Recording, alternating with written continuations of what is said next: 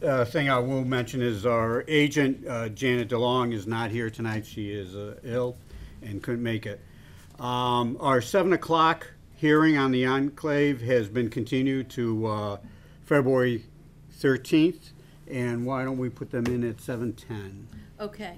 I think you actually need to vote on continuing. Oh, yeah, we will, but, okay, that's, At 7:10? yeah. Okay. So I'll accept a motion to continue the enclave. I move to continue the enclave to February 13th meeting at 7:10. Second? I'll second it. All in favor? Aye. Opposed? Okay. So we'll move on to 273 Dedham Street and start that discussion a little bit early. So Jim, no? Can't Yeah. do it? Yeah. I was trying. Can't start early. Can we do the minutes? Yeah, we'll read our minutes. Are our minutes here? Yes. Yeah, They because- should be. I kind of got. Yeah, I mean, We have them. Do you have them, David? If not, I've got an extra set.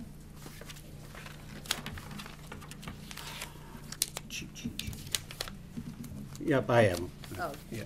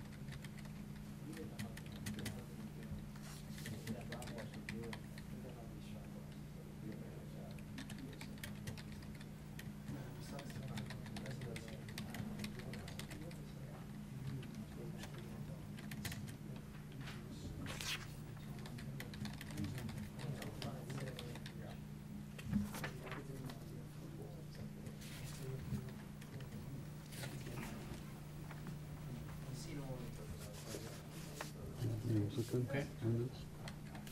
We didn't good. vote for ourselves. Pardon? We didn't vote for ourselves. Okay, are there any additions or corrections to the minutes from the December 12th meeting? No. I'll accept the motion to accept. I'll make a motion to accept the meetings from the December 12th meeting. Second? Second. All in favor? Aye. Opposed? Passed. Okay. Is there anything you need to set up, Jim? Now she's got the plans on the viewer, so we should Okay. be good. Okay.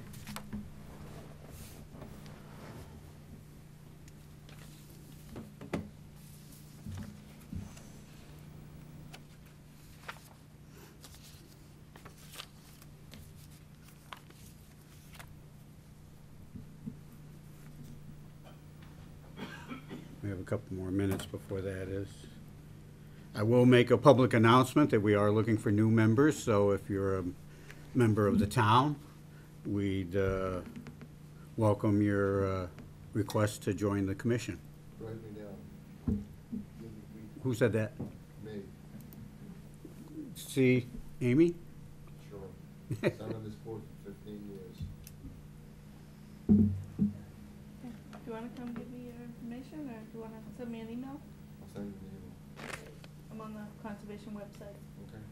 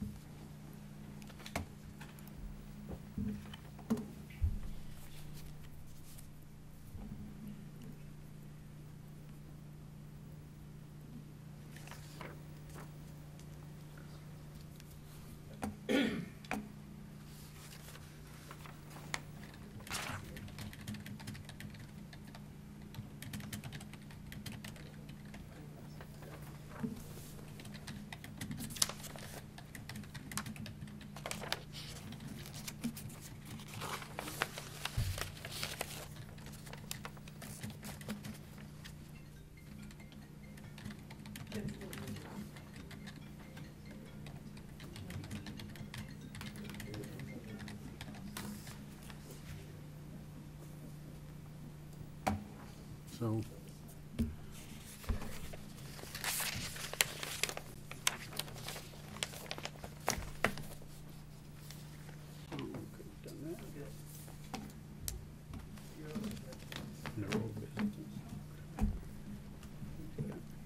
Okay, Jim, you're on.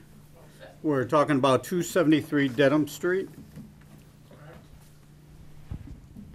Good evening, Jim Susi with United Consultants. The project before you this evening is the construction of an 11,250 square foot commercial building with access off of 1A, a little bit of regrading and a parking lot and emergency vehicle access around the back. Can we go to the next page? Let's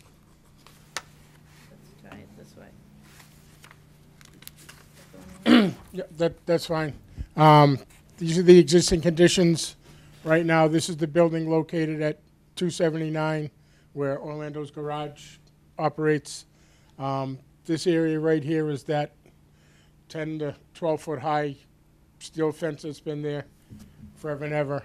And the display area out in the front where he displays the equipment and some vehicles associated with the building.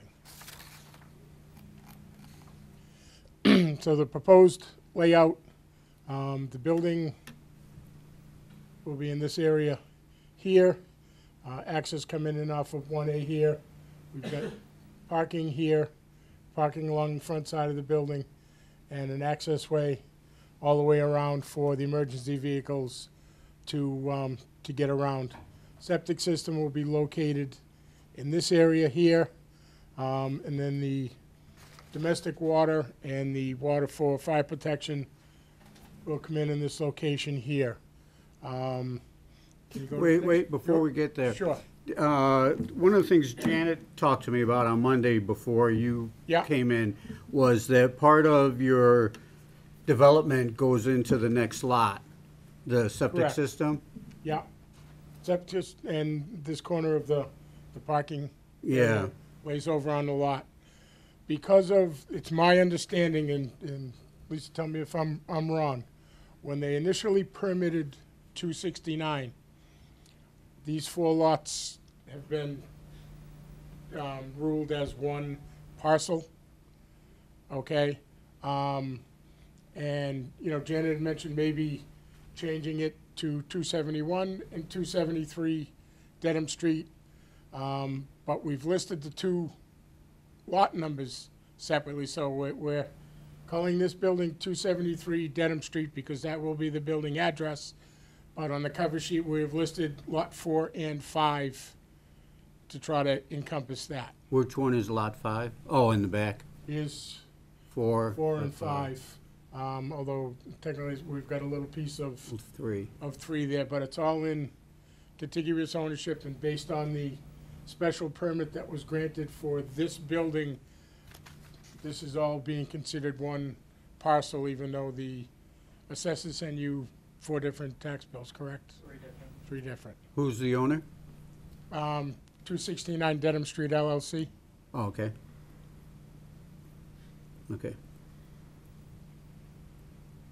So if we can roll to the next one, Amy, please. So basically, I've tried to go with a simplified drainage system for this site. So everything is going to pitch this way. We've got a sediment forebay right here to catch anything coming off the parking area. And from the sediment forebay, it will go to a detention area right behind it. And then the detention area will outlet to a rain garden in this area here for exfiltration. We do have a roof leader system, and that will also tie into the rain garden. Okay. So we've tried to do it without catch basins and helical separators to a drainage system that's very easy to maintain. Basically, once a month, you check the rain garden for any debris, pick up the debris, and the sidewalls of the rain garden are 3-inch thick wood chips. So once a month, you know, when they check the rain garden, if there's any sediment or anything within the wood chips, you just remove them, put new wood chips down, and go on till next month. Same thing with the said forebay and the pond over here. They'll be inspected monthly, any debris or whatnot removed from them.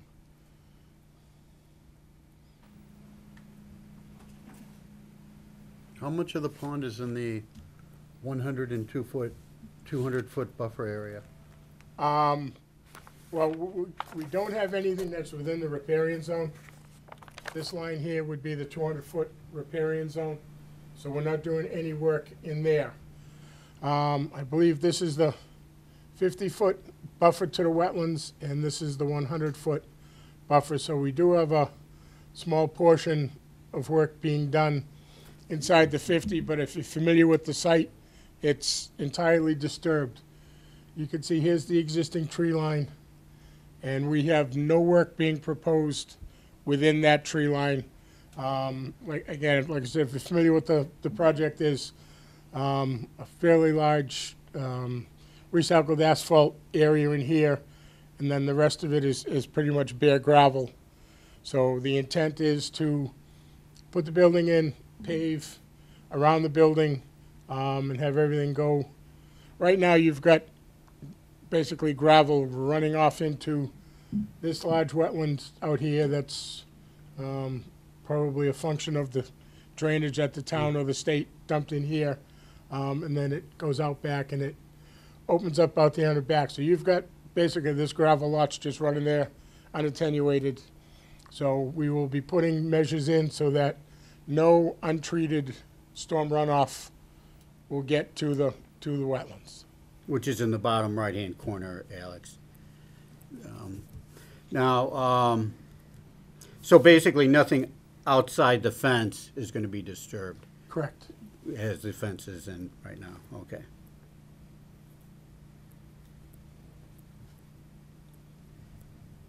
So again, it's it's a fairly simple project. I think if you one more page where you have a planting plan. Aha. So we've got coming in the entranceway, we've got some large trees up here in the back and a couple in the front. There are plantings associated with the rain garden, and then we've got some other shrubs and whatnot in this area here, and then these islands out front here will have some shrubs in them as well as the large trees, the shade trees. Okay. Since we're at a disadvantage, we don't have any notes from Janet on your meeting. What can you say that you two talked about? The first thing was, you can see the 20-foot easement that cuts through here and along the property Yeah. line. And the easement line from here to the 2 crow's feet up in here got erased as part of that, so that was put back. And again, on this wetland line, I had offset the line 5 feet as a construction line, and that did not get erased. So that were the two main things that she had. The other thing was she had requested the field data forms. I guess we forgot to send those. I did email those to her this afternoon Okay. and brought a hard copy with me in case she hadn't checked her emails. And the operation and maintenance plan for the site, which again, I emailed to her, and I Okay. have a paper copy Yeah, with me we this don't evening. have them since she was out. Right, I mean, I can give you, I got hard copies I can give Amy. Okay, you give them to Amy. What's that? Oh, that's okay. You got it cleared with the state. Okay, so we changed it to Norfolk Conservation from Norfolk. Yes. Yeah, it's funny that it's same month. There's 2 of them with some errors. So here's the O and M State said and it's the okay. field There data was enough forms. information for it. Okay. Can you email these to me? Would it be? And then there's Thank you. nothing we can Should do we move with it the to in the wetland morning? flags until, Yeah. Okay, does the board have any comments? I guess you talked about some of the, said there were a couple of wetland markers missing and a couple that were close together that you had a question about. Yeah, basically, she didn't really say that she disagreed with the line, just that as she was walking out there, you know, this flag may have been down or tied on something low. I asked her if she wanted us to go out and replace them, and she said, no, you don't have to do that, but, you know, I was out there and I saw that a couple of them were missing. Okay.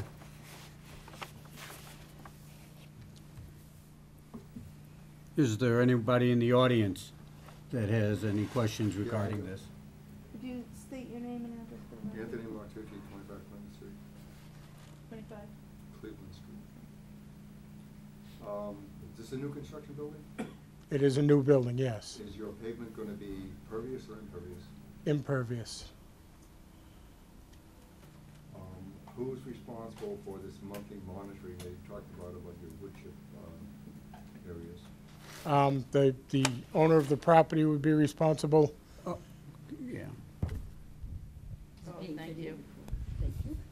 The owner would be, and there's a series of checklists that they have to fill out every month and keep on site. If a question ever comes up from the commission, they would forward copies to Who was that them. forwarded to? The commission, ultimately. Okay. And the wetlands identification from the conservation agent was certified? She didn't say she disagreed with anything. So, again, she's not here to, and I don't want to comment. Okay, well, that's. For her, but I think that's- if she That's had a it- little vague for me. Right. Address it to us, but Okay. we agree.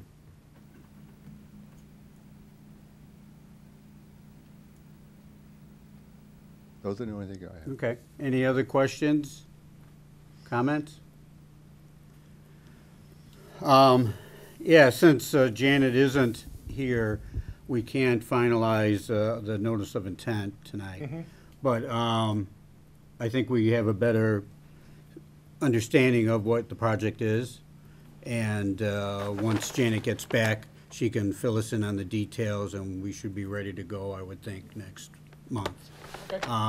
According to her, I think everything was pretty well said. There was just a few minor things she needed to get clarified by you, so I think if we could, we'll continue this till next month, and you'll be seeing the planning board next week. Yes. So that would be good. Motion to continue this? Well, just maybe one question. Do you have to- more questions? If, Yes. I think there might be a little bit, if you were asking about impervious versus pervious, if afterwards you want to ask some more questions about where the ending of the pervious material is and your concern going through looking at the plans, and I'm sure he'd be more than happy to answer any of your questions.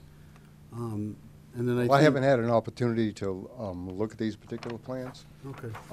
but I'm very familiar with the site when I sat on the boat before with other businesses that are down in that area, and it's extremely sensitive. Yeah. So that's why I'm curious as to why they're doing pervious instead of impervious.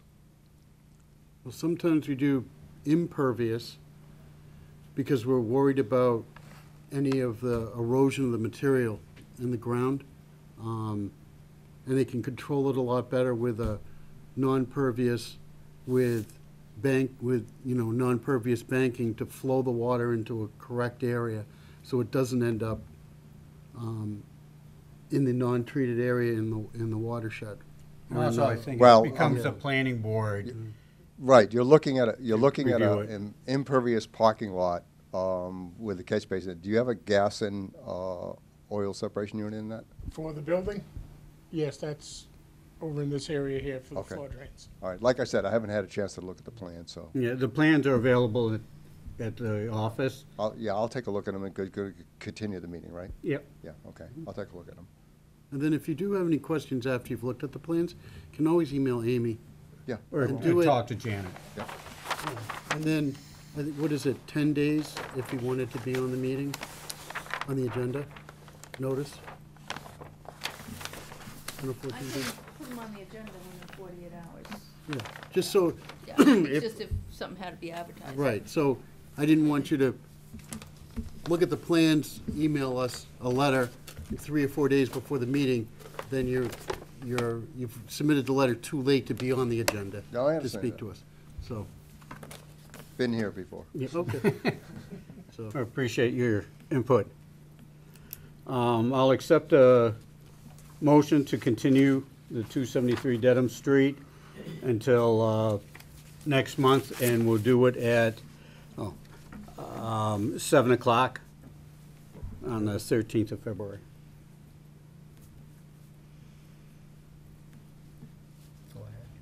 make a motion to continue 273 Dedham Street till 7 PM on February 13th? February, that's right. 2019. Second. Second. All in favor? Aye. Aye. Opposed? Okay, it's passed. We'll see you next month. Thank you very much. Okay. Cranberry Heights.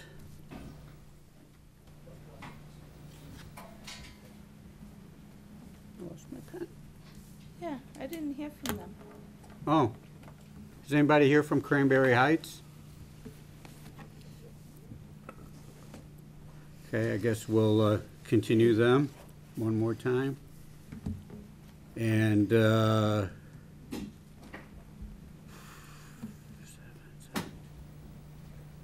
let's put them on at 7:15. Move to continue Cranberry Heights to the February 13th meeting at 7:15 PM. Second? A second. All in favor? Aye. Opposed? Okay.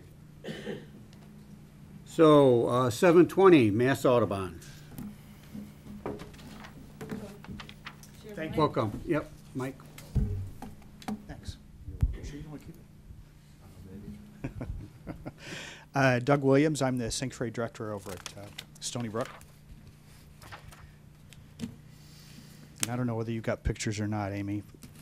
What I'm proposing is to install 2 beaver deceivers along a no-named perennial stream that flows out of Bristol's Pond.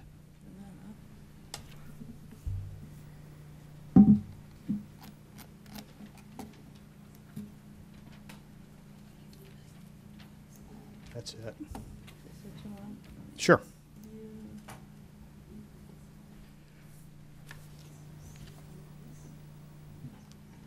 do you want me to make that a little smaller? Oh, that's beautiful. Okay. So, if you're not familiar with this location, the Pond Street recreation fields are right here. So this culvert, there's a culvert that goes under Route 115 right here from Bristol's Pond. So this is Mass Audubon property here. And we have an active beaver colony in Bristol's Pond, and they seem to be interested in moving downstream towards the culvert. And so what I'm proposing is I talked to Mike Callahan, who owns and operates a company that puts in water level control devices. And he's proposed putting in 1 water level control device, or a beaver deceiver is the other name for these things, right at the spillway at the dam, and then 1 more downstream towards the 115, right upstream of the culvert, to alleviate the need for the beavers, who are, as the saying goes, they're busy. They're busy. Yeah. So we're just trying to figure out a good way to keep them happy and keep the flow constant through that area. So I've talked to Barry at the Highway Department. We've been out and looked at it, and I'll keep working with them. But anyway, that's what I'm here to check with you guys Does the on. company have good success with these? They do, and they've been doing this for quite a while. They've worked with Mass Audubon for many years now, and they've got places around here, and they actually guarantee their work. Mm. Okay.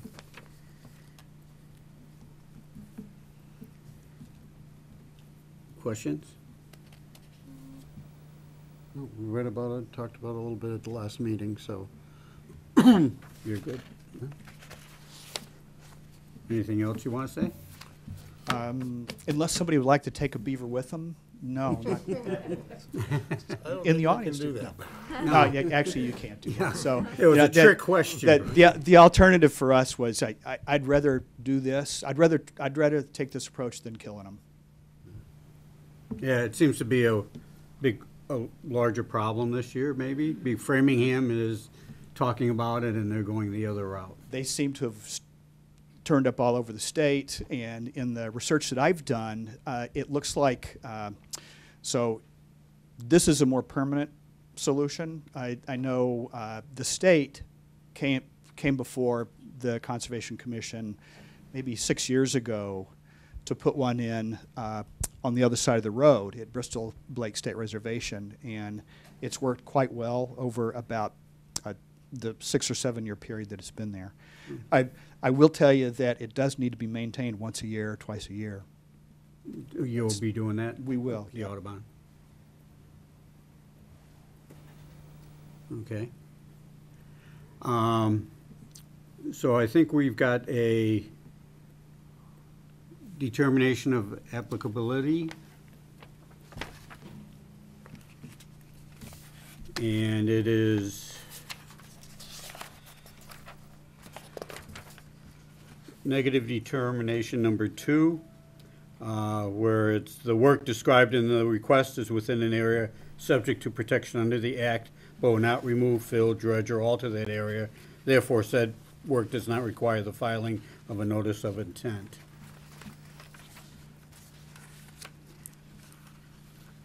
And then, I think there's one also, where's number 6? Oh, and also the area, number 6, the area and/or work described in the request is not subject to review and approval by the town of Norfolk. So you both get the town and the state approval on this. That's great, thank you.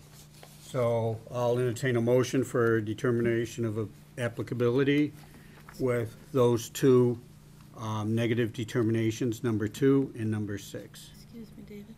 Need to close the hearing first. Oh, I'm sorry. That's okay. Thank you. If there's no other questions, we'll close the hearing. Is there any other comments? Know if there was any public comment. Yes. Yes, Donna Ms. Jones, North Street, I'm in favor of the project. Okay. Any other comments? Okay, I'll entertain a motion to close the hearing.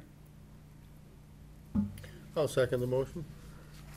All in favor? Aye. Opposed? Okay, that's passed. Okay, now we'll do the determination of applicability with a negative determination number 2 for the state and negative determination number 6, which is for local. If somebody would make a motion for that?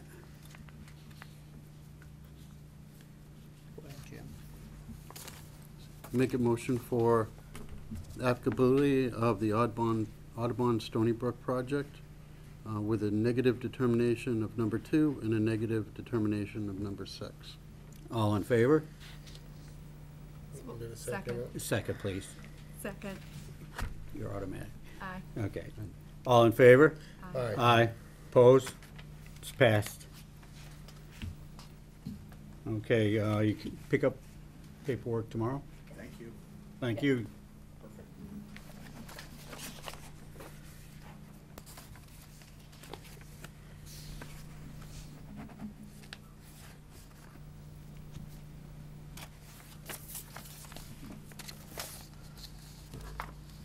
Okay, the DCR, lakes and ponds,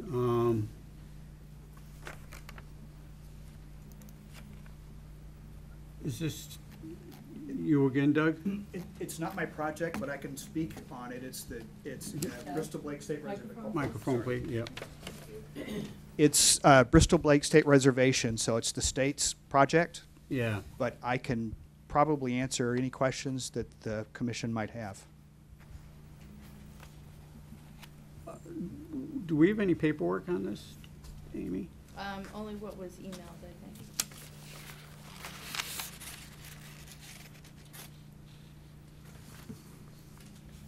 I'm not seeing, why don't we defer this until next month? And then hopefully somebody from the state would show up. No, are you, What? There are maps within this.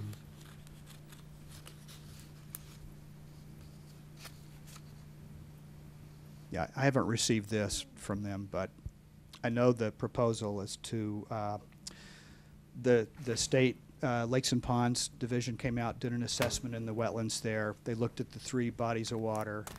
And essentially, my concern with it originally in bringing it to the state, I'm guilty, was the water chestnut. Yeah. And so the biologist for the state took a look at it and said, yep, actually, this is serious. And while she was there, she also identified variable pondweed in the wetlands there. The water chestnut's a little easier to treat than the pondweed, and you can remove it physically. The variable milfoil is a perennial, rooted in the mud on the bottom, and when it breaks off, it restarts in other places. Mm. So they're recommending the use of an herbicide. for Yeah, and all I of think it? that's what we were looking for, is to get more information on the herbicide, and I don't think we've gotten that yet. I haven't seen it. I did talk to the regional science folks for Mass Audubon, who were, once again, not happy to have to use an herbicide, but also not seeing any other alternative. Are they going to bring in any cultivator to take away the chestnuts, or just herbicide will do everything? I think it's going to be herbicide. It's a multi-year project that they're proposing, and the idea is to get it, to knock everything, all the invasive stuff back to a point where we can then do removal by hand. Oh, okay. Do you have some paperwork, Amy? I have the notice of intent, and it's got some maps. But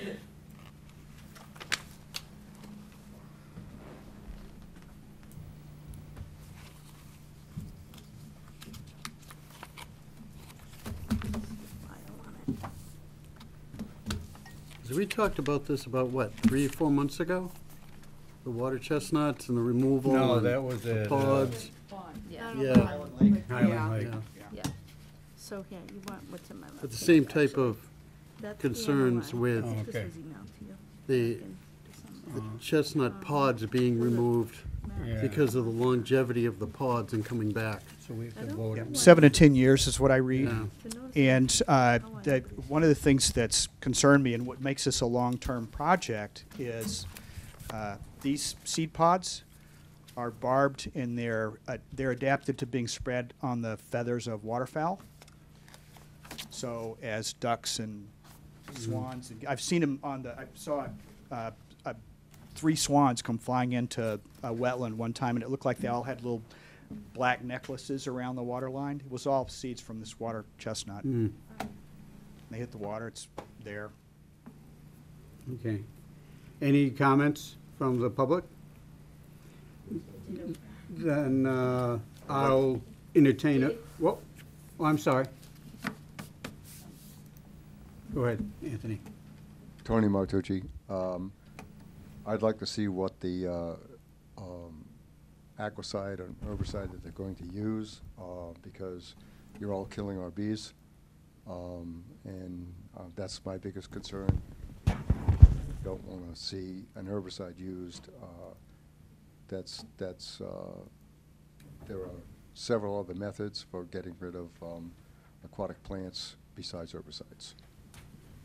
Thank you. And that's our concern, or our questions is, what is the herbicide? Give us the MSDSs, the hazards, and all that information. And I think we have some of it, but again, without somebody from the state here, and also without Janet, I don't feel comfortable of taking this forward and giving them the notice of intent. I don't think we have a NOI number yet from the No, state. oh, either, okay. so.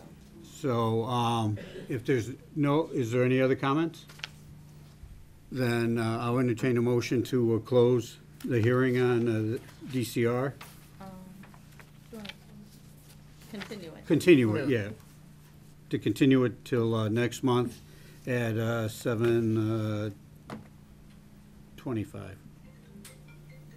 Move to continue the DCR hearing to February 13th meeting at 7:25 p.m. Okay, I'll second? second the motion. All in favor? Aye. Aye? Opposed? Okay, it's passed. So 7:25 we'll meet them. If you could notify the state, Amy. Yep, I will. Okay, NSTAR. Is somebody here from NSTAR? Okay.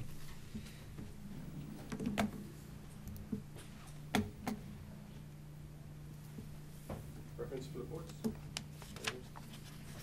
Yes. I'll set up the whiteboard too, so, just won't wanna be in front of that, I think.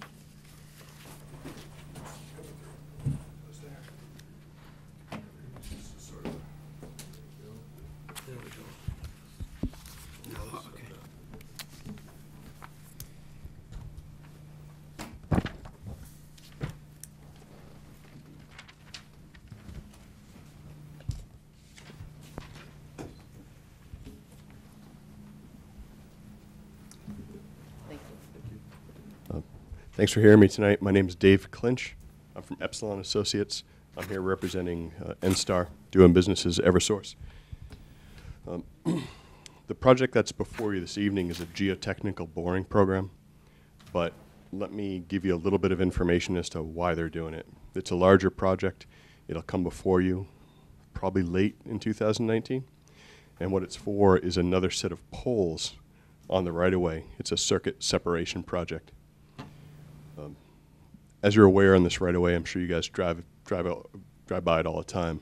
It's pretty full. You've got wooden H-frames, metal latticework structures, monopoles of that sort. There's a lot of structures out there. One of the structures, it's on the southernmost edge of the boundary of the right-of-way, actually has 2 circuits on it. So you'll see 6 conductor wires, because each circuit is made up of 3 phases.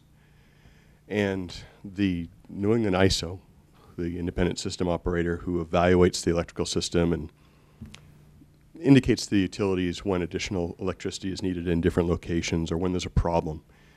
Identified the two circuits, they're called 122 and 135, as being at some risk. And the reason they're at some risk is they're on the same tower. The tower is an existing monopole with 3 davit arms on either side. And each of those 3 davit arms holds one conductor. Again, each of the 3 conductors making up one circuit. So the New England ISO, in their order a couple of years ago, had this project listed to do what's called a circuit separation project. Effectively, what's going to happen is the installation of an additional set of towers, 1 for 1, on the right-of-way. So everywhere there's a tower now, there will be a second tower adjacent to it in pretty close proximity, as close as it can be put within compliance with the National Electric Safety Code. So the way it would work was they'll go out there, they'll put in foundations, they'll build those towers, and then they'll take one set of conductors off the existing structure, put them on the new structure, take off the 3 davit arms, and they're done. None of that work is in front of you, but I wanted to provide that for context because that is why the project that is before you tonight is proposed. It's a geotechnical boring program. You may have been aware of this. I know you guys have seen lots of utility projects before. I've been here, it was years ago, but there's a lot of them out there. And the different types of foundations that they could use, most commonly it's a caisson, basically just a metal pipe filled with concrete. That works when there's overburden, soft soil. Oftentimes you come into rock or ledge, and in those cases a caisson's not an appropriate foundation type. They use what's called a micropile. They would typically go in with a drill rig and drill a series of holes into the rock. Depending on the size of the tower, it could be 12 to 15 holes. And then they put in bolts, grout them into place, and use that to bolt the tower to, because they couldn't get the depth they would need above that rock with a caisson. So we have 18 structures. The project goes through 6 towns. So it's a long project. It starts in Medway, it clips Bellingham, has a long stretch in Franklin, a short stretch in Millis, a long stretch in Norfolk, and some in Walpole. Franklin and Norfolk make up about 75% of this project lengthwise, and there are actually 18 structures here in town. Of those borings, 7 of them fall within bordering vegetated wetland. 1 of them is within riverfront area, and 2 of them are within the 100-foot buffer zone. So there are 10 of these structures out of the 18 that are here in town that are jurisdictional. The total length is 3.2 miles. All the impacts that are associated with this project, which are not insignificant, are temporary impacts insofar as it's largely matting. The construction matting that will be used to access the boring locations. Obviously it's a temporary impact, but it's an impact. And after completion, those areas that mats need to come out, the area needs to be restored. That restoration generally is filling in of ruts, removal of any type of debris, and if needed for stabilization, they'll seed it and mulch it. A lot of the access roads, a lot of these wetland impacts are on access roads that are access roads, gravel access roads. However, it's such a long line and so many low places where they haven't brought in a lot of gravel. The access road itself is a jurisdictional wetland. I did some of the flagging myself with a team of a bunch of folks this last summer. There's not really a reasonable maintenance provision whereby the utility can go in there and say, well, it's an access road, but hey, there's soft rush growing there, there's hydric soils there. That's a wetland. So that's the types of wetlands we're talking about. But there are some locations where we have shrub wetlands that have a structure where there is no road. And in those cases, what would happen would be a flail mower, a chain mower. It would go in. The right-of-way is pretty regularly maintained. It's cut every 3 years or so. They're not using herbicides to maintain those right-of-ways, at least not in this section that I've ever seen. Rather, it's mechanically cut. So they will mechanically cut the path through the wetland, leave the stumps or stubs of the brush and shrubs at ground level, and place mats over them. So we don't stump anything. We don't dig out those roots. You've probably seen it before. Within a year to 2 years, the stump sprouts from those shrubs and saplings revegetate pretty well. Oftentimes it's thicker than what you actually see prior to the project happening. But that said, it is monitored, and if there's an area that doesn't regrow, it's stabilized and planted with native grass seed if it's not an existing gravel access road. So the total temporary impacts to BVW are 15,875 square feet. For riverfront area, we've got 7,000 square feet of riverfront area adjacent to the Charles River. There's about 460,000 square feet of riverfront area on the right-of-way. So this represents less than 2%. The actual work itself is a 4¼ inch hollow stem auger, so it leaves about a 6-inch hole in the ground. They put the cuttings back into the hole, tamp it, seed it, mulch it, walk away. If the work is within a wetland, they do put typically a fiber mulch log, but if the commission has any additional requirements for sedimentation erosion control, we can use those, but typically a mulch log on the down gradient side. There is an error in the notice of intent that I filed, and I failed to check the box for a limited project. So under 310 CMR 10.53, it is a limited project for utility construction purposes. If you'd like me to resubmit a form that checks that box, I'd gladly do that for you. I guess the last thing I'd mention is this work is preferred to the extent possible to be done under frozen ground or snow conditions. We're lacking in snow this year, but if February, March, realistically March, is cold enough, if the ground is frozen, it's just less impact. It's less work for the utility to go back and fill in ruts and such. Even the matting itself is better on the frozen ground, but it also allows them to not use matting in uplands. And they will. I mean, obviously in the wetlands they're using matting no matter what. But in parts of areas where the uplands have soft soil, they don't want to sink in with the drill rig, so they use matting there too. So if it can be done in that March time frame, that would be great, because we can at least count on a chance of having frozen soils. And as I mentioned, we will be coming back to you with a comprehensive notice of intent. There will be some permanent wetland impacts associated with those permanent structures. We'll have a mitigation plan that meets the bylaw standards, which are significant. And at this point, if there's any questions I can answer for you, I'd be happy to do that. I think that our concern would be in the wetland areas, that how close are you getting to them with the construction vehicles? Because if anything should happen and those are contaminated, then we have a bigger issue. Yes, sir. That's a sensible question. The time frame it takes for each individual boring, anywhere between about an hour and 4 hours. So the equipment, a drill rig specifically, and only a drill rig, will go in on the mats to complete the boring. From a protection perspective, the Eversource specifications don't allow for fueling within the wetland. Honestly, the drill rig doesn't need, it's not a diesel backhoe or something that's really sucking a lot of fuel. It's a drill rig, so they fuel once a day off-site. So that drill rig will go in there, and it's not allowed to stay in there overnight. It goes in and it comes out. But in terms of proximity, it's not just close. In some cases, it's in the wetland. I can show you an example here.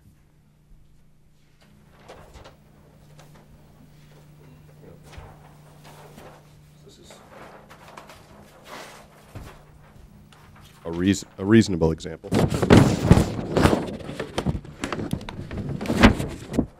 So in this location, they're going to be about 15 feet within the wetland for that structure. We have gone through an avoidance and minimization process, and when we come in with the full project, we'll document that. But because of turning angles, that's really why the ones that are in the wetlands are in the wetlands, because when they turn, they're more robust structures, and they can only move them so far.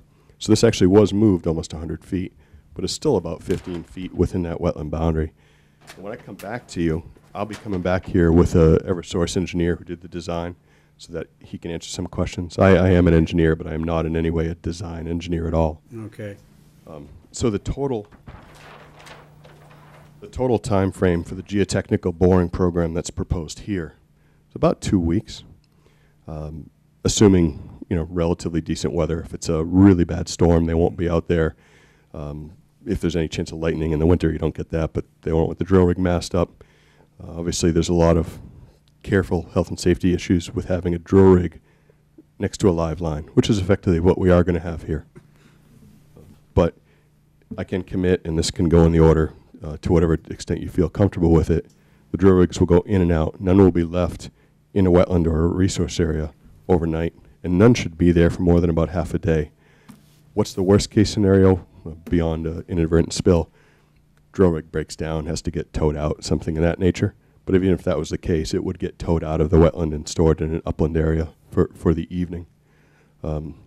Typically, we provide the commission notice when it will start, offer a site walk afterwards. You have the jurisdiction to go there anytime if you want in any case, but so that you know when there's something worth seeing out there, we'll do that. I'd happily go out there with you. I do expect to need to confirm all of the wetland boundaries this upcoming year. To be entirely frank, doesn't really matter a whole lot. I'm not going to fight about wetland boundaries because if it moves 10 feet one way, 10 feet the other, the only real effect is the total area of compensatory mitigation and restoration I have to provide, because largely the roads are where they are, the structures are going to go where they're going to go. So I'd happily do that. If you have a preference as to filing an ANRAD, approving it under an NOI, whatever your preference is, we'll go along with. Yeah, have you talked with Janet yet? One of my colleagues, one of my Yes. direct reports has discussed the filing with her, but we did not discuss, future filing or getting out Okay. there to review the lines, which we're happy to do. Okay.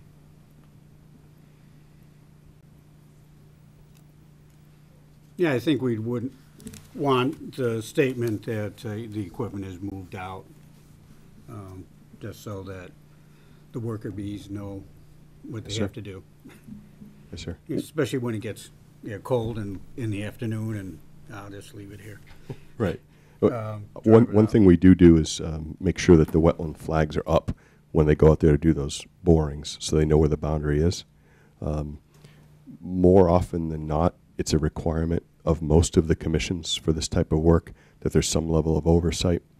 So there's no problem with a condition to have an environmental monitor to oversee that work when it's in resource areas. That's common, and we're happy to do it. We're ready to do it because Okay. we do it all the time. So if that's your preference, we can certainly do that. Okay. We can also provide documentation as a common request of an order of conditions. Take photos of the areas before and after. So that's also something that we're happy to do if that's helpful to you. Okay. Questions? Just, I think one thing that helps the neighbors is to provide them with an email that they could, during the project, if they see or have a question, that they could, with your filing, send you an email to comment to say, geez, it seems like a little different from what we talked about, or I saw, something out of the ordinary happening. You have a list of the abutters? We do have a list of the abutters. I don't specifically have their Mm, emails. They okay. get notification, but By I would mail. happily do that. Eversource has their whole outreach program with full-time people who do that work. I got the certified abutters list myself for this. I shared it with them. Okay.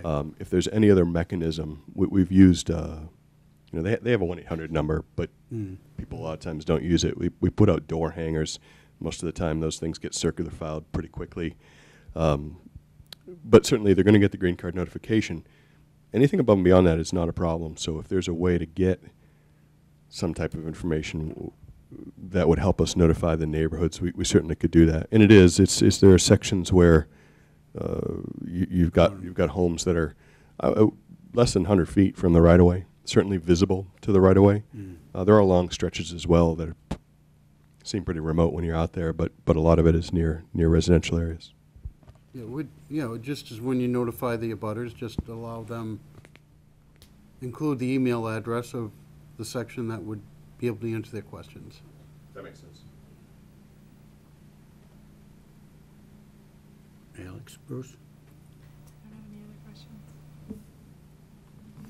Are there any questions, comments? If you would pick up microphone, Hi, state your name. Teresa Knowles. I live at 20 Dean Street. I have two questions. And if this isn't the right one, you just tell me to stop. I have a question. How close is that to the gas lines? Because I live right there. So I know Further. where your gravel They're road is. further from the gas lines than the structures now. Inside this way from the gas line? Correct. The Okay. gas line is on the southern edge of the right-of-way, so these structures are north of Okay. the southernmost set of structures. Okay. And my second question is, email is not good enough for abutters, because when they're out there, nobody's looking to see if someone's emailing them. I personally want them to come up to the house, or we will personally go out and see them. My only other thing is Eversource just did new poles, and the subcontractors did a very good job. But the cleanup part was not. So if they're supposed to clean up and put the soil back, I would be very, very. Was that next to the railroad tracks, or where? Where are you talking about? On the high tensions from this side of the skating rink down to the DPW Okay. on the Millis Norfolk line. That's not cleaned up. So if you're worried about them cleaning up and putting wood chips, I'd be very worried about that. Sorry. There's no wood chips. It's Or whatever it's you're a flail doing. mower. It just gets mowed and spread out. It just gets blown all over the place. And also you everywhere. have used herbicides out there, so that's all I have to say. On the southern boundary of the right-of-way, there's been no herbicide use in at least 12 years on that section. But I'm sure they use it in their program. They're allowed to by the VMP. My Yeah, suggestion is they at do these come out. locations. They do. So, It's anyhow. a good. Can I? Separate topic. A good point was raised there, which was work on the right-of-way. There is a ton of work on the right-of-way. Right, there are that I'm And most aware of of. it's fine. At least 4 or 5 projects on the right-of-way. And I say that because I think it's important for people to understand that there are constantly jobs going on out there on the different circuits, and the majority of that work is maintenance work that typically doesn't require additional regulatory approvals to complete it. This project really doesn't meet the standards for a maintenance project. Typically, what the Department of Environmental Protection requires is that new structures or replacement structures would be within 15 to 30 feet of the existing structures. This is a whole new line of structures, so as close as they are, there's no suggestion here that this is maintenance. Yeah. But I can say that for all the work that's going on out there, no work associated with this project or the forthcoming project has begun at this time. Okay. Okay. First, I have to disagree with you about the use of pesticides and herbicides. They used herbicides in that utility line 3 years ago, and I have documentation of that. My second question is, why are you doing test borings instead of GPR? GPR is not suitable for this type of work. The caissons, if they were caissons, would be 25 to 35 feet deep. So GPR won't cut it. Okay. I didn't realize that it had to be 25 feet deep. Okay. We do. It's a good question because we do use GPR in locations where we know we have shallow bedrock. So if we're saying bedrock is less than maybe 10 feet, yeah, GPR works great. For these, we know that the majority of this right-of-way is going to be caissons because from the boring logs we have from the installation of the last set, they were down. Well, a lot of the borings went to 30 feet, no rock. There were some. There's already a lot of documentation between Cleveland Street and 115 that it's all ledge. So I don't understand why they're doing test borings. They just did the new towers in there, and it's all ledge. Every single hole that they drill, every single hole that Upland drilled was ledge. I believe it. What is your erosion control methods going to be? As I mentioned, the only erosion control that we have is typically at 2 places. One is downgrading of the boring itself. That boring that they'll do in an hour to 4 hours, they'll have downgraded erosion controls. We'll use whatever the municipality typically likes. What we use, if there's no other preference, is a mulch fiber log. We like the mulch fiber log because it's biodegradable. When the contractors are done, they can cut it, take the wrapper like a sausage casing, and throw that away, but they can spread the inner part of the mulch because it is just mulch.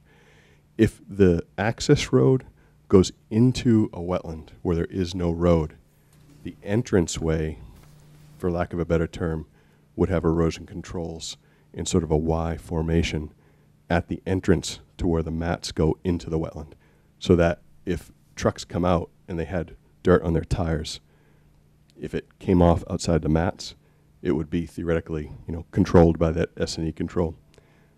They shouldn't be, the mats are cleaned before they come to the right-of-way. If they move them on the right-of-way, they clean them in place before they move them. And the truck tires should also be cleaned. It's not actually for mud, it's for invasive species management, but it does get the mud off because the mud's the best way for those invasive species to move around. So that's what they're proposed. It's pretty standard. Okay, so we already know that the access road stops at the top of the hill between Cleveland Street and Route 115, and then goes down into the wetlands. So you have a very steep hill that goes down to that stream. That stream has been polluted, not only by all of the operations that have been going on there, but by whatever, I think back then it was Boston Edison, whatever they sprayed under those towers, absolutely nothing grows there. And that was probably 25 years ago. My guess is it was probably dioxin. And it has polluted that whole area. The erosion control does not exist. So I would like to know what your specific plan is for erosion control when you start driving vehicles down that very steep hill towards that stream. You have to show me where it is in the map because I don't even know the spot. Three did the whole 13 towers up from Cleveland Street. I'm happy to look at it if you want to look at it together, but again, I couldn't tell you just offhand. I'm happy to look at it though.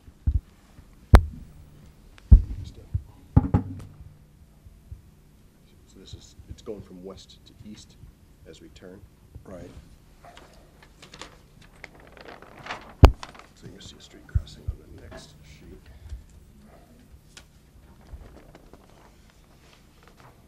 Actually, it's right here. There you go. That's the long. So that's Rockwood, and that's the long crossing west of Rockwood.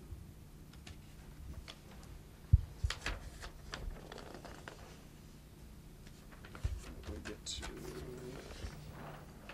that's going across the existing road. There we go. Two more road crossings.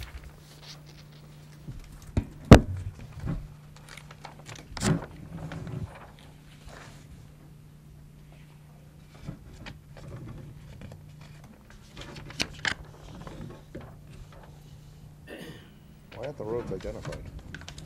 There's no public streets here. These are Okay. right away road. So that's your last one. That's the end of the project at Seacon. So there's only two public roads. Okay, so Seekonk is going, so this, follow this line here back to where you cross Cleveland Street.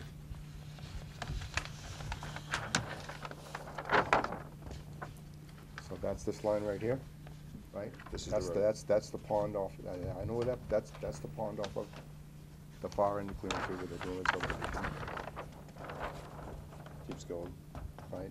This is coming around, Cleveland Street should be over here. Okay, tell you what, why don't we look at that offline?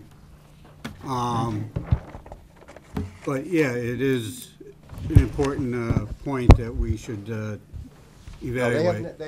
They have had very little erosion control in the past, and that stream has like been totally impacted. Yeah, Which is what my concern is. okay. I can say with certainty that when you say there's little erosion control, I guess you mean control or actual management of eroded areas. And when I say erosion controls, I mean best management practices, hay bale, silt fence. You just had several different machines there doing those new towers that you put in, right? Okay? No erosion control. And again, I don't know where the road you mentioned is, but I can say that there is only sedimentation and erosion controls, physical barrier controls, when we're in or near wetlands, along the timber mats and at the borings. And as soon as those areas are restored, they come out. So there's no program, it's not a right-of-way maintenance program. The sedimentation and erosion controls for this project are just specific to the borings. They go in when the area is stable, they come back out. Right, and what I didn't see on your plan was the fact that the road ends at the top of the hill off of Cleveland Street and then reestablishes itself on the other side coming back in for Route 115. Okay, after we close this, if you can talk to them and maybe look and circle them and try to identify where it is. Are there any other comments from the audience? Peter Lopes. I live on Seekonk Street, right next to the power lines. Lived there for 43 years. We actually own 2.5 acres under the lines itself. But over the years, we've kept a border of trees and brush between the house and the lines as a protector, as kind of a shield, if you will. And but I always had an access in the back that I could take my dog for a walk in the back, which I always did.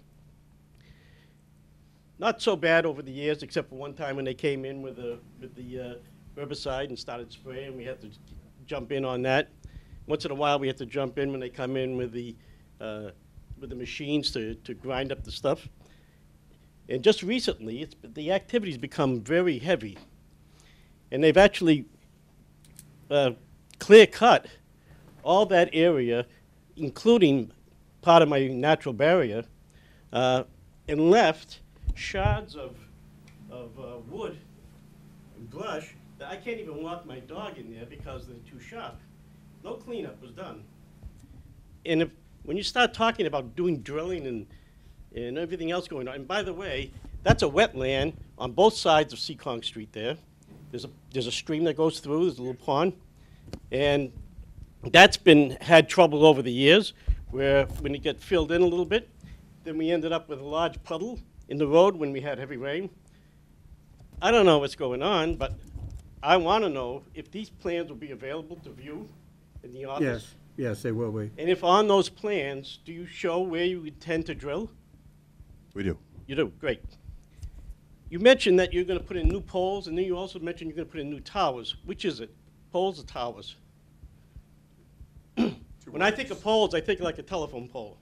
When I think of a tower, I think of these metal stanchions that stand up out there. Do you know which it is? Absolutely, yeah. Yeah, and again, it's not part of this project. It's part of the future project. But this is the base for that project.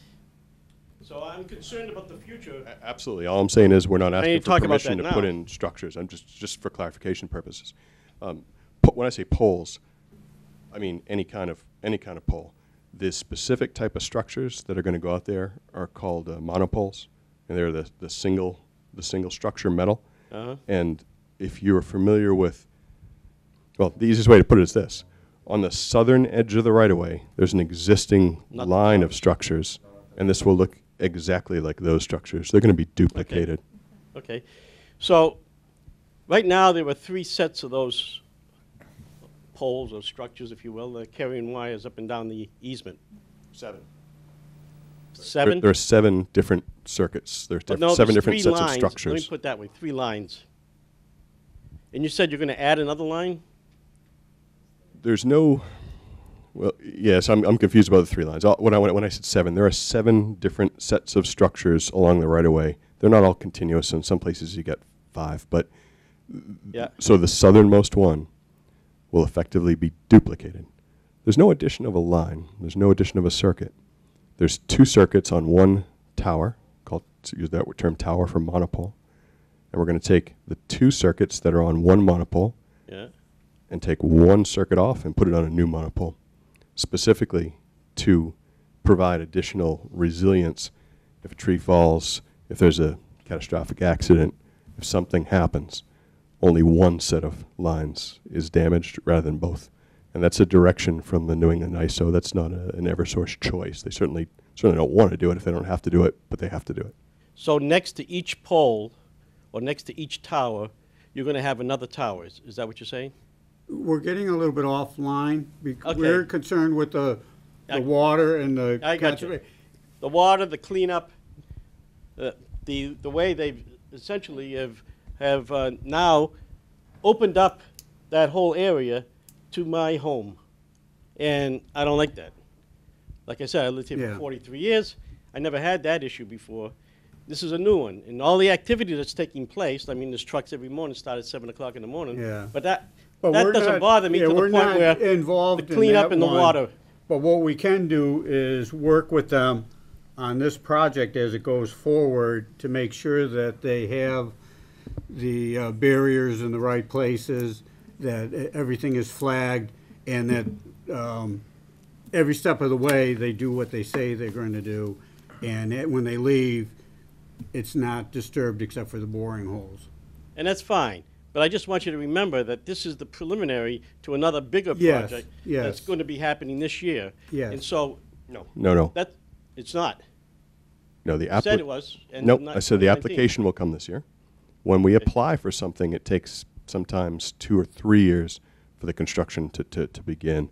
I know, again, it's a little bit off topic. Well, God but willing, I'll still be alive. say in it could 3 years, you know. it'd be 2021, 2022, and there is no vegetation clearing proposed for that new project. No, there's no vegetation to clear. And by the way, and I missed out one other thing. When you did this, just recent clearing, and I'm not just talking, I'm talking to you because you're representing Eversource or whatever. But when you did this recent clearing, they removed 150 feet of my border wall, a nice rock wall that goes around my entire property. They removed it, it's gone. What, did you respond to them, and what did they say? I can't get anybody to answer the phone, including the number that you had on the letter that you sent to us. Nobody answered that phone. Nobody left. I left voice messages. Nobody called me back.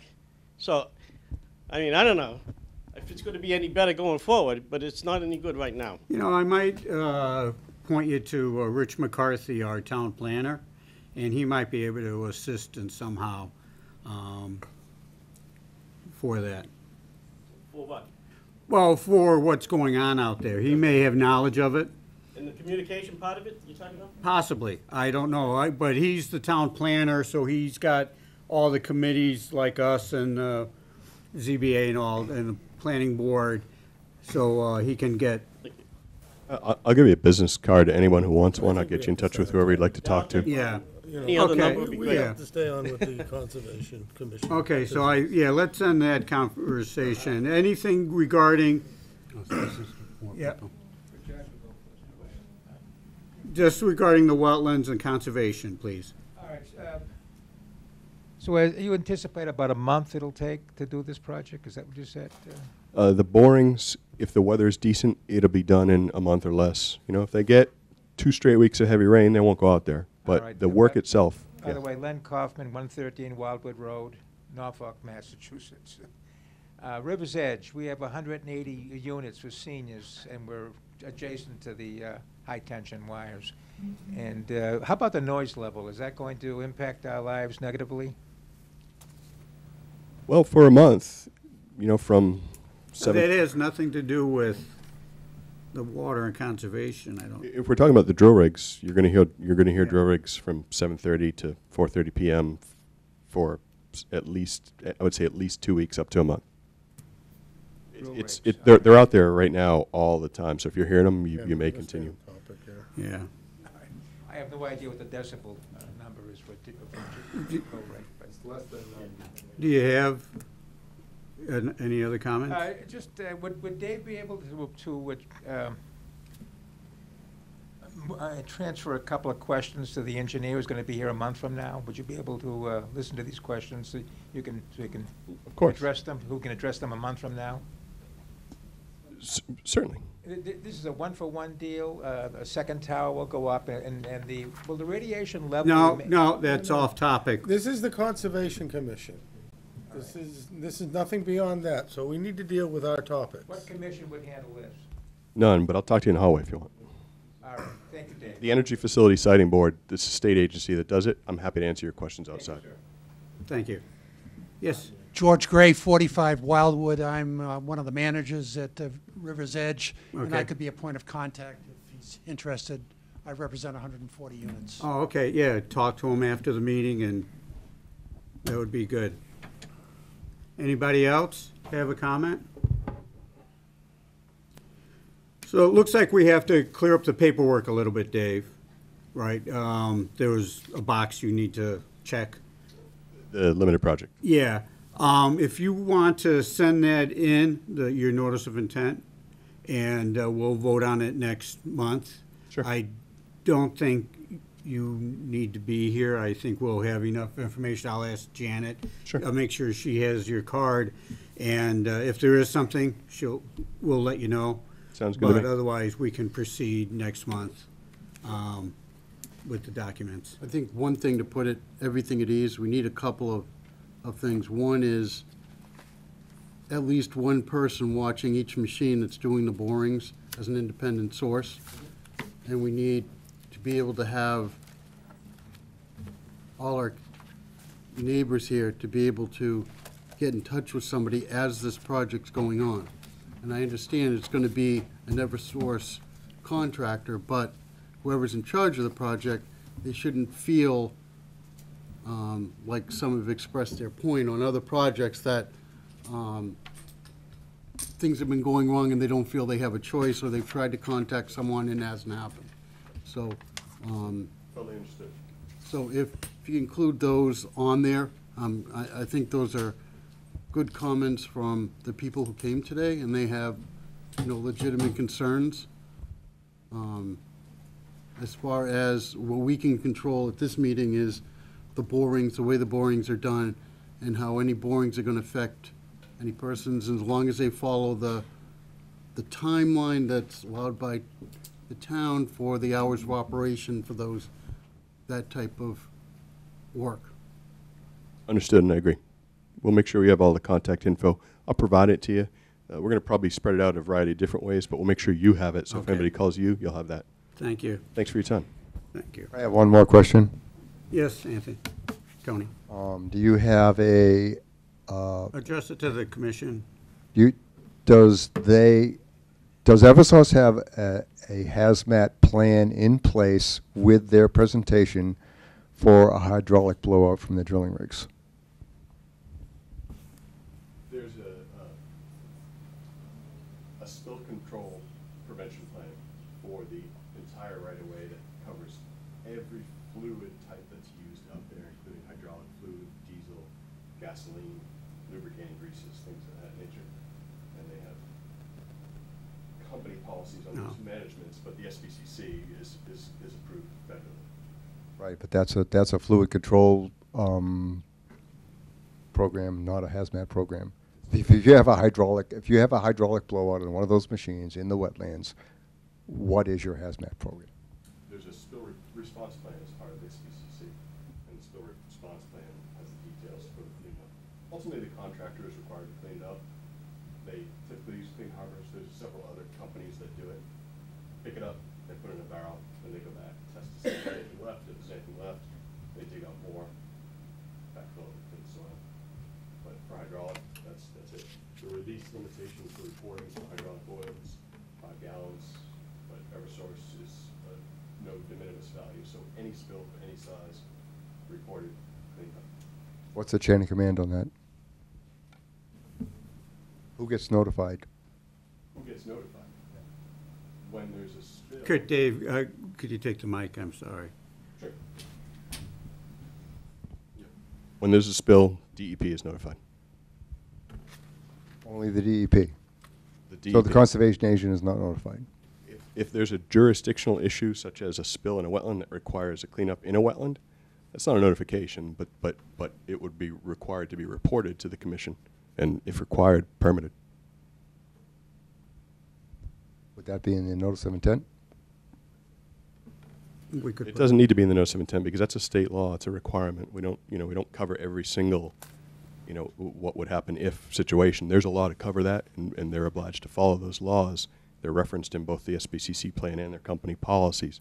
So, I mean, that's at construction sites. I mean, that's pretty common. The SBCC and the SWIP has to be kept on site and with the contractors at all times. So they should always have it on site.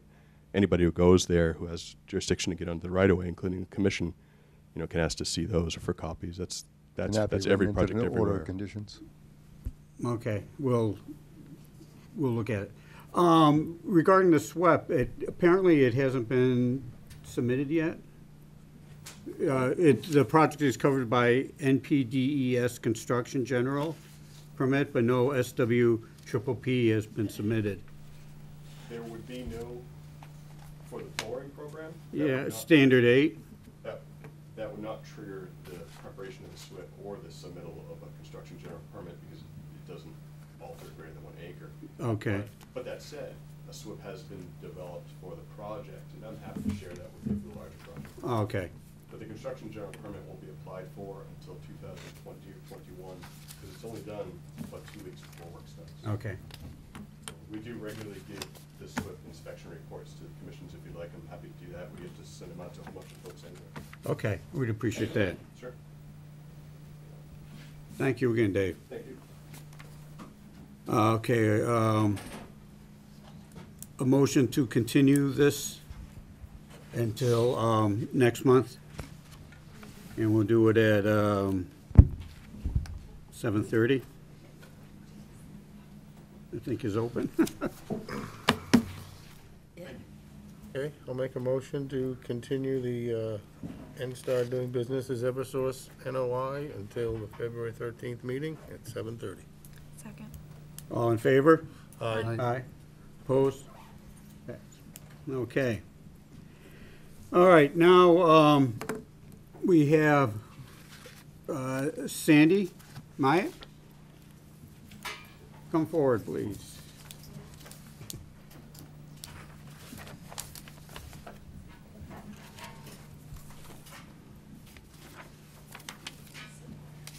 Hi. Hi, Sandy, you need a mic. You just need a microphone. Oh, there's one. Okay,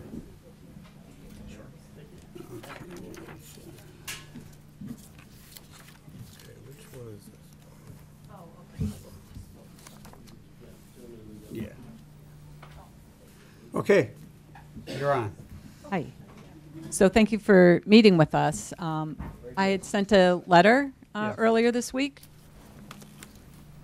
and raised a few wetlands issues Yes. that I'm hoping you can help with, because I was directed to your board. Okay. We're a little bit at a loss because our conservation agent isn't here today. She was out sick.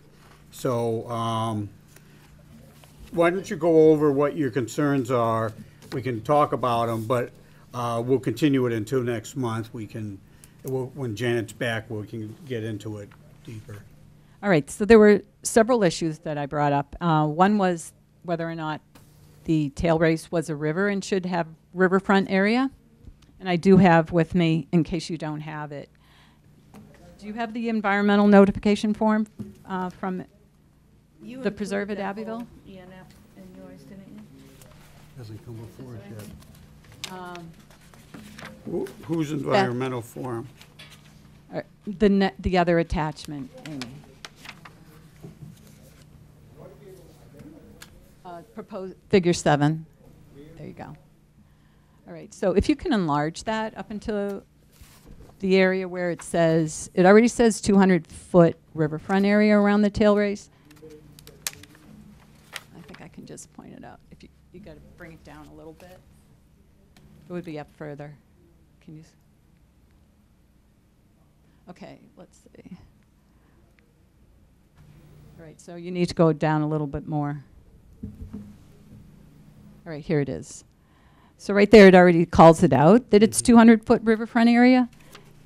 And if you follow the line all the way down, it goes around the tail race. So I tried to bring it up at the ZBA meeting, and they said, come here. Okay. As you can, so if you could see the whole thing, it goes right around here. This is the 200-foot line. Goes around the tail race and back around. So I'm wondering if you can help with that, if you can write a letter to the ZBA. Yeah. That would. Confirming that? Right. So these papers were filed by the applicant. Mm-hmm. So I don't know how he can say now it's not, because he already said it was a riverfront area. Yeah. And I also sent the old maps that showed, interestingly enough, there were originally 2 exits from the pond, and then it was altered when they dammed it up for power. For power, yeah. Yeah. Didn't Okay. the contractor admit that at the first PIP meeting? The contract, at the last CBA meeting, Not the ZBA, the PIP meeting from the contractor who was going to, he may have admitted it, but we have, if you scroll down, you can see part of the stormwater infiltration basin is in the riverfront area, and he also has part of the wastewater treatment plant. See it right there? see, Okay. we haven't got this project yet. So that's part of why it's hard for us to make any determination on anything, because we Right. haven't received it from ZBA yet for them to determine what, planning's done and all of Okay, that. so ZBA sent it to us. can you make any comments to the ZBA? We can, All right. I believe. Again, we'll check with Janet. Okay. But we can take the map and say, yeah, confirm the 200-foot boundary, and we'll send a note to the ZBA regarding our finding. Okay. But we don't, I think we can do that without having it in front of us. It's just a point of fact. Okay, the more you can protect this area, the further away from contamination everything gets, so that's just one concern. Then there was another issue I had. There were several issues in the letter, but one I wanted to bring up was that the removal of the overburden is a big concern as far as the water flows go. Once you do remove, he's down to 650,000 cubic yards. The water in the fissures in the ground will flow more freely because the pressure is taken off as you remove the overburden. So I'm not sure that was accounted for in the calculations for the time to travel to the Norfolk, well, it's not the Norfolk public well, it's the Franklin public well.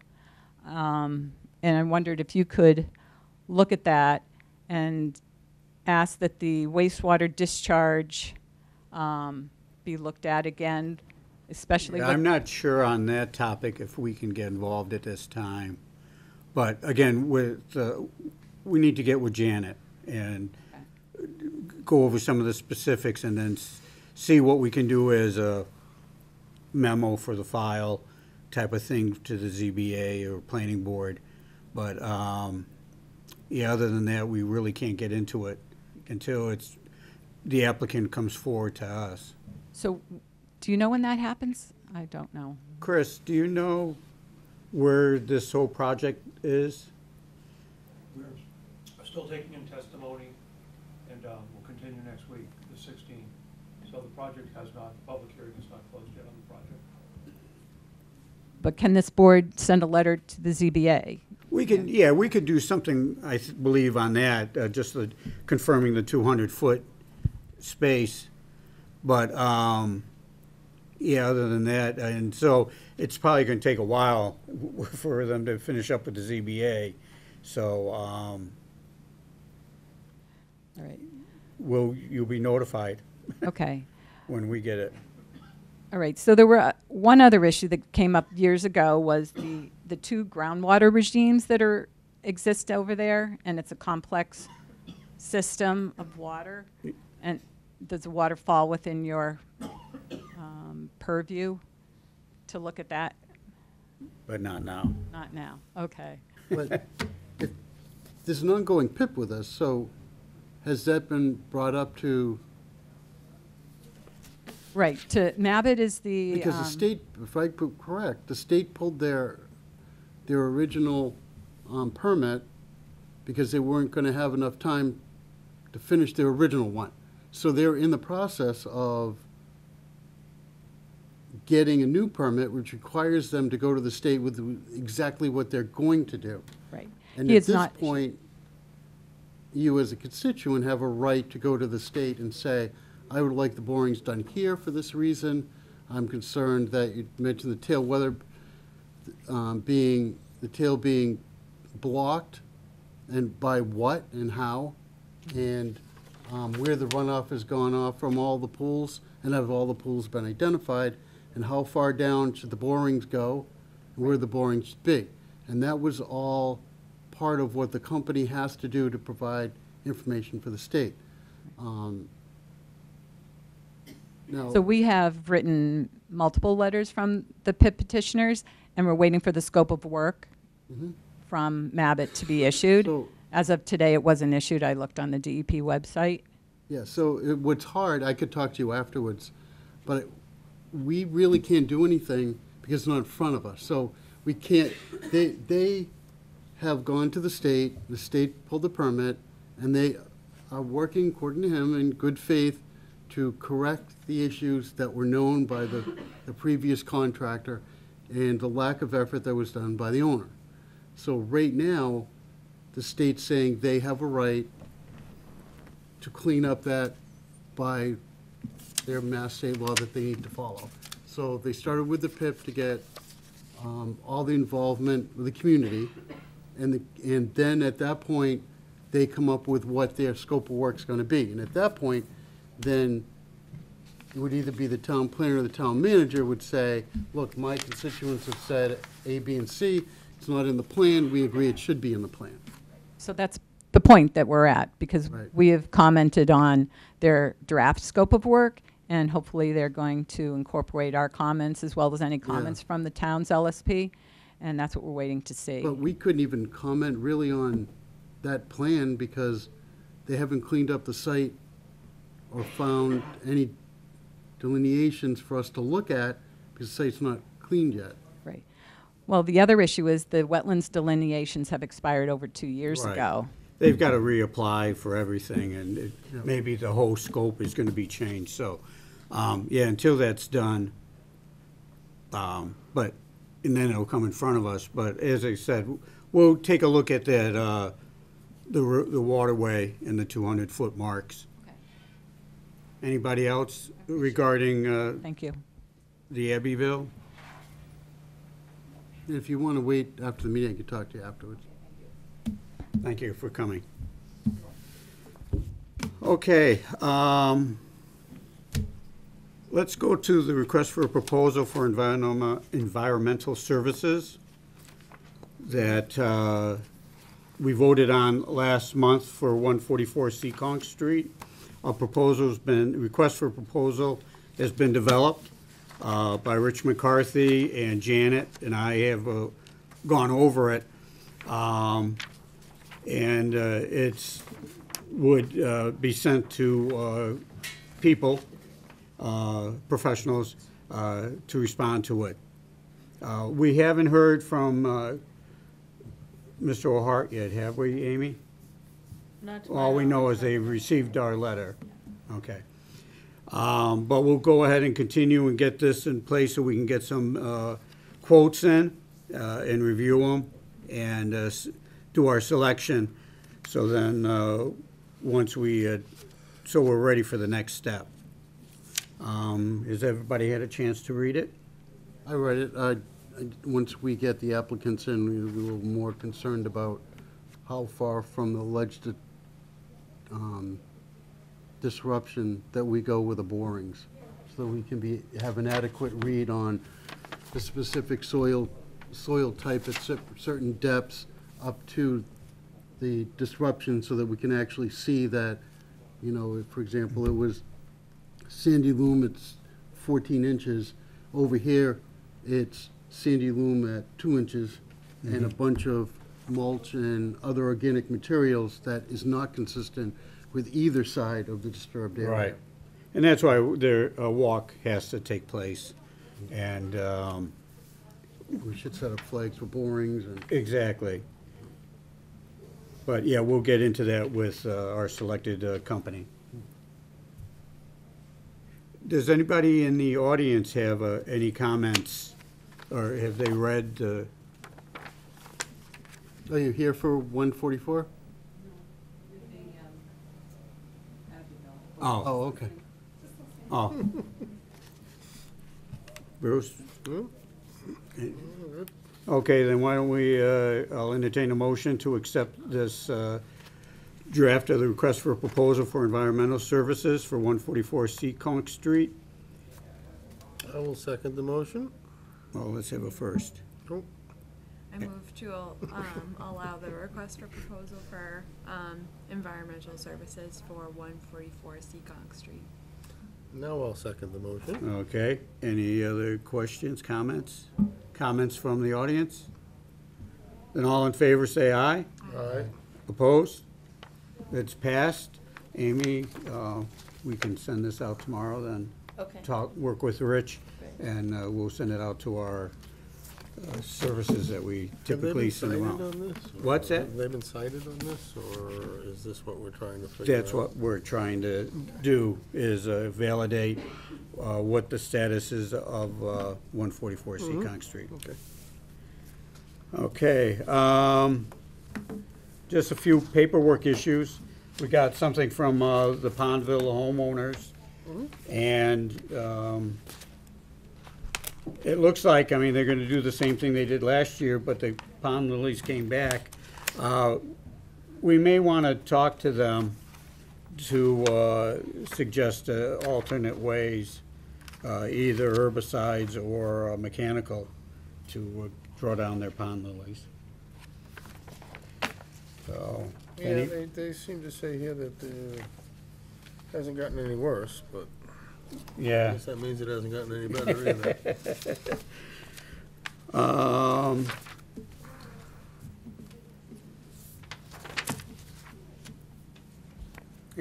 I think that's it. So with that, we can close the meeting. Do you have any, are you here? Are you with her? Yeah, same. Oh, okay. If there's no other pieces of business, we'll wait on the property signs until next time. We'll close the meeting. I'll entertain a motion. I move to close the meeting of January 9th, 2019. I second it. All in favor? Aye. Opposed? No? It's it's passed unanimously. The meeting is closed. Thank you.